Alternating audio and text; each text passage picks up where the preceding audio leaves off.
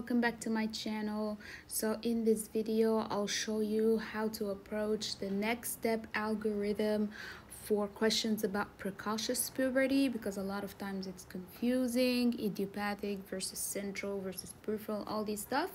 So let's get started. First off, when I have a question mentioning a 7-year-old boy, or let's say a 6-year-old girl who started developing secondary sexual characters, the first thing I think about is that this is a question about precocious puberty. Now, what type of clinical picture can this patient come with? For example, in a boy, they're gonna mention development of pubic hair, for example, or axillary hair.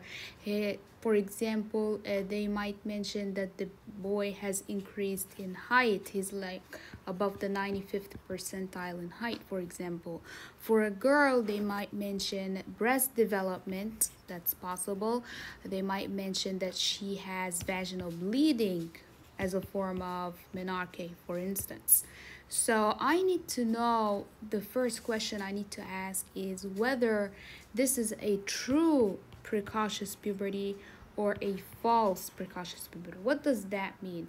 Is it truly due to gonadal maturity? Did her ovaries really work and start secreting estrogen? Or is it just simple isolated thelarche or isolated adrenarche? Is it just the adrenal axis that's developing, or breast development alone without any form of estrogen coming out?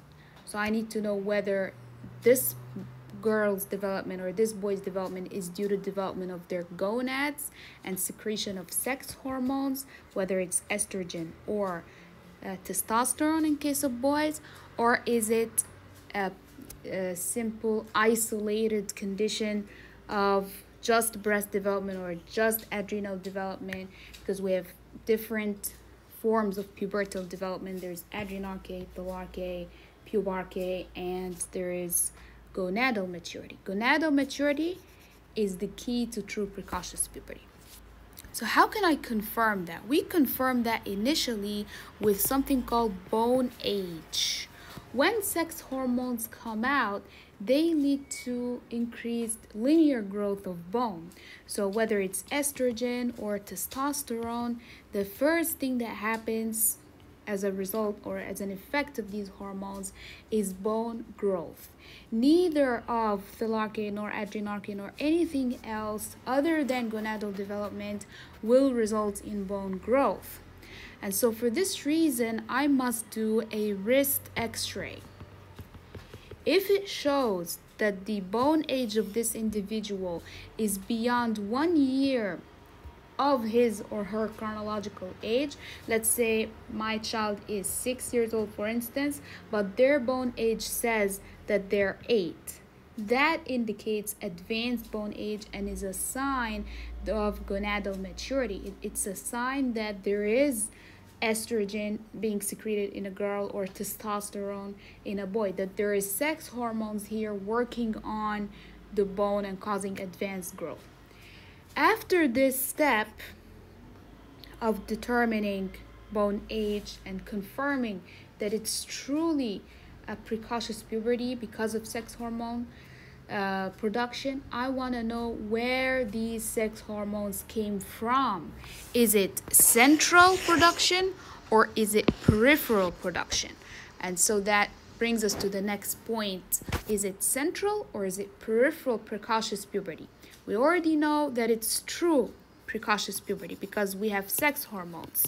If bone age was normal to chronological age, then it's false precocious puberty and it's just mere isolated thelarche, isolated adrenarche, and that's nothing to worry about. Rather, if sex hormones arise and result in advanced bone age, that is a true precocious puberty that I need to investigate. Now, is it central or is it peripheral is the next question that I need to ask. Let's try to work this up. So how would I know whether it's the hypothalamus and pituitary development that resulted in FSH and LH production resulting in sex hormone development, or is it just the gonads having a tumor or something that keeps secreting sex hormones? The next step after bone age confirms to be advanced would be an LH, a basal LH level. If the basal LH level is high, that indicates it's probably a central precocious puberty. There is something up there in the pituitary or hypothalamus that's secreting gonadotropins, FSH and LH, and these stimulate the gonads to release sex hormones.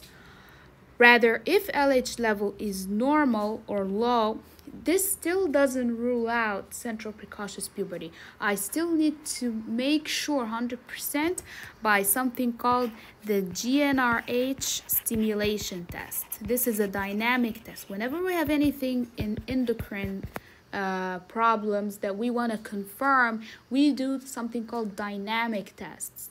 They are stimulation or suppression tests. In this case, it's a stimulation test. I administer GnRH in a pulsatile manner, the same way puberty starts, and see whether LH will rise. If LH levels rise beyond a certain level, beyond a certain cutoff, this is still high and is true central precocious puberty. So I can confirm that it's central either by a high basal LH level or by a stimulation test, GnRH pulsatile stimulation test, and if LH rises, it's also a central cause. Once I confirm this is central precocious puberty, I need to know where is the source. Now that I know it's up there in the brain, then I need to do a cranial MRI in that case. Now that I proved that it's central. The next step after a dynamic test will always be localization through imaging. Now that I know it's up there, then my imaging is going to be up there as well. I want to know, is it hypothalamic or a pituitary tumor? On the other hand, if the GnRH stimulation test or the basal LH test came out low, that means that the problem is not up there.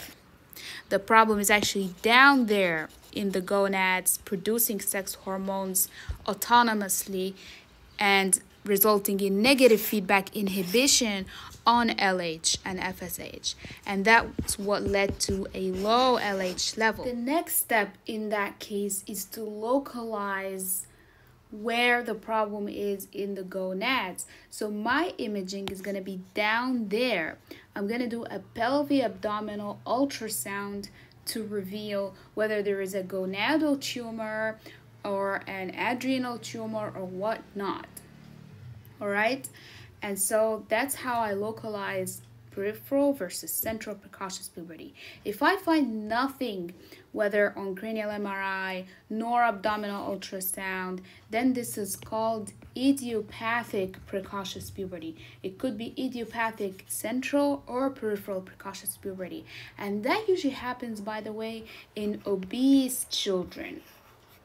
There's several mechanisms by which obesity leads to precocious puberty that's beyond our scope now.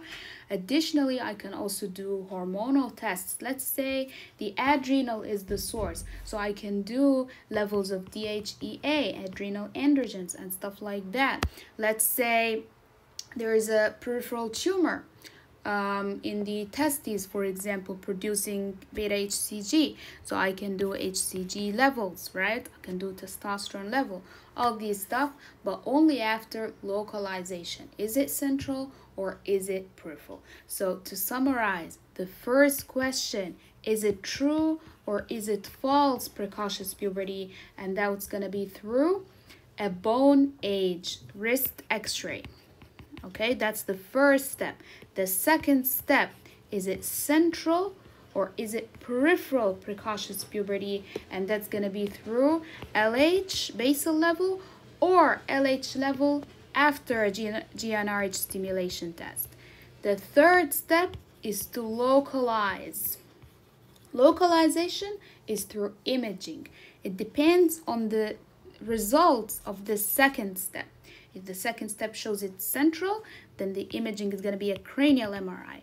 If the second step shows it's peripheral, then the imaging is going to be a pelvic-abdominal ultrasound. Anything else comes later, whether it's going to be hormonal levels or whatnot. Alright guys, hope this video helped. Let me know what you think. All the best, guys.